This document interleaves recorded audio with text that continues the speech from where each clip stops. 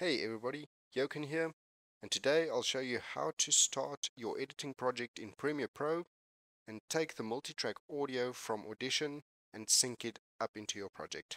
If you want to know more about how to do the multi-track recording in Audition, have a look at my other video linked below. Let's get right into it. So you'll see in front of me I've got my multiple audio channels or audio tracks recorded, and what we're going to do now is take the game audio and the Morphox audio and pull that into Premiere Pro. Now you'll see that there's no comms over here. It's because I've played on my own and there was no Discord or Skype or TeamSpeak coming through. So I'll only be interested in the Morphox and the game audio. Now if you open up the recorded folder, because we named the channel game audio, comms and Morphox, every time you start a recording it'll actually place it for you in a different WAV file with the appropriate name. So I am interested in Morphox 004, as you can see there. So I will take Game Audio 4 and Morphox Audio 4. Now once you have that, open up Premiere Pro, which is where I'll be doing all my editing in. So I've got my template in Premiere Pro here already. Now we want to include audio. What I'm going to do, just to keep things nice and tidy, I'm going to create a new bin and call this audio, and let's add gameplay and Vox. So you'll see here I've selected Game Audio 4 and Morphox 4, and now I'm simply going to drag it from here into Adobe Premiere Plus. So just going to drag it, and you'll see as soon as I get it to here it gets a plus icon. Just drop it into there and there you go, it's already included. So when you drag it like this, it doesn't actually create a copy, so it just references back to the original file, but you can then create your own time sequence and all that. Now one thing that we need over here as well is of course the Shadowplay recording. Oh, I didn't put it inside, let's just drag it in there, there we go. So for the recording, let's create a new bin, video, and now we can just browse to where I keep all my Shadowplay videos. So yes, Shadowplay video, Battlefield 1, drag that into the video item, import all the files. So now I've got my video there and I've got my recorded audio for the multi-channels there. Now what we want to do is actually line up whatever I mentioned during my communications in Morphox and then with the game audio. That is why I record the game audio alongside my own voice. Once you've got your video in here, we need to drag it to the timeline. So the easiest way to go about it, right click, new sequence from clip. That'll create the sequence for you there, and immediately in your timeline you now have the video and the audio associated.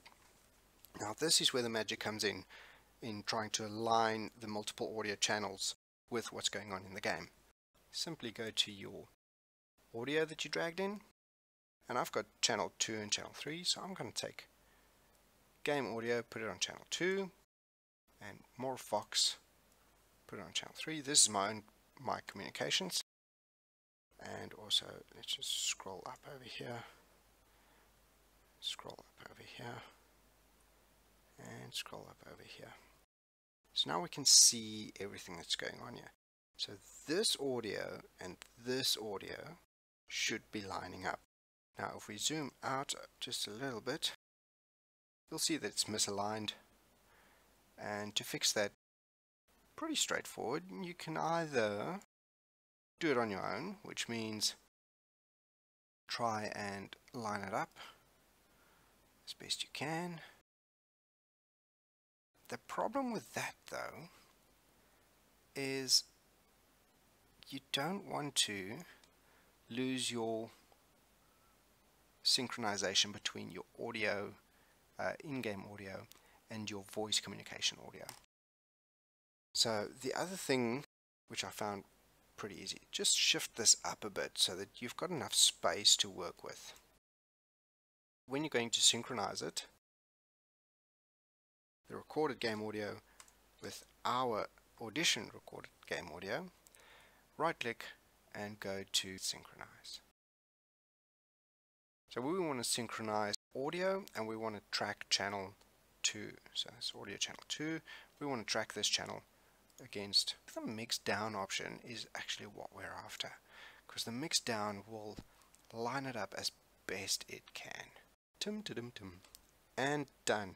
So now you'll see it's actually shifted all our communications to the left, and it's kept the game communications where it is. Everything's lined up nice and easy, and even if you zoom in a little bit, just hold Alt and scroll in, it is lined up perfectly. Now sometimes what you'll find is that it might line up with 1 or 2 frames out, and there's a video in my playlist area for helpful editing tutorials that can help you solve that problem. Personally, I really don't care because I've got my audio there, I've got my video sound already active, and I simply just delete this now. And I know the video and the audio starts at the same time, and excellent, we're all done. If this video helped you at all, please like and subscribe down below. Drop a comment if you have any feedback or questions. Thank you for watching.